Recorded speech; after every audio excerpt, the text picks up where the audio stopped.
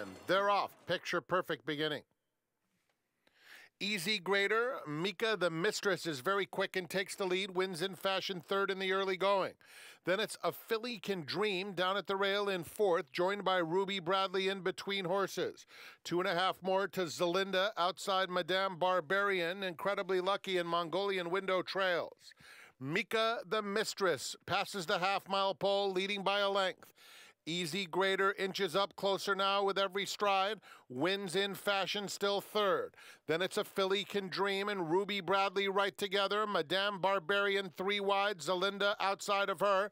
Another 2 back to Incredibly Lucky, and now a big gap to Mongolian Window.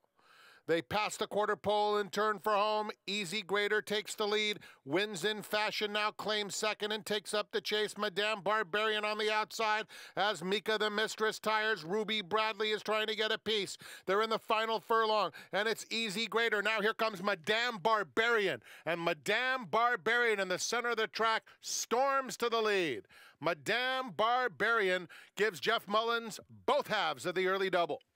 Easy Grader was second, wins in fashion third. Then Ruby Bradley in a photo between Incredibly Lucky and Zelinda.